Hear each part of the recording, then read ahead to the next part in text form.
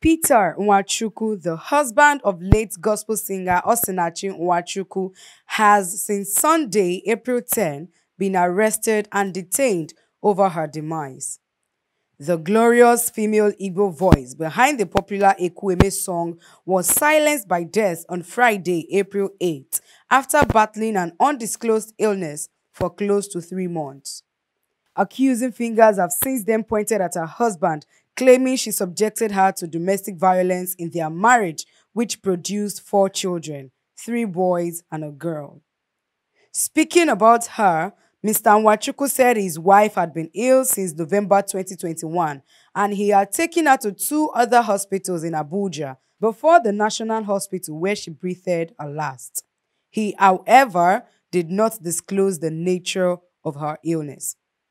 While more revelations are emerging about Mr. Nwachukwu, whose case is being treated at the Homicide Department of the State Criminal Investigative and Intelligence Department, SCIID, here are 10 insane things that have been said about him by family, in-laws, friends, and authorities. His name is not Peter Nwachukwu.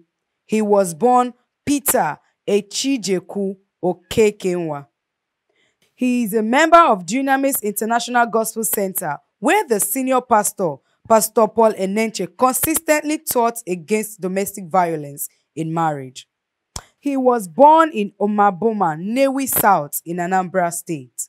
He distanced his immediate family from his extended family and in-laws and didn't attend his father and father-in-law's burials. Nwachukwu didn't inform his wife's family members of her illness and death on time and is yet to inform his family of her passing. He met Osinachi during one of her ministrations and both didn't court before getting married. He was in charge of negotiations and financial expenses as Osinachi's manager, stripped her of money and her cars, and also managed her social media accounts. He has not visited his family in 20 years. He was married before seeking Osinachi's hand in marriage. He would hold Osinachi down and have her sons beat her.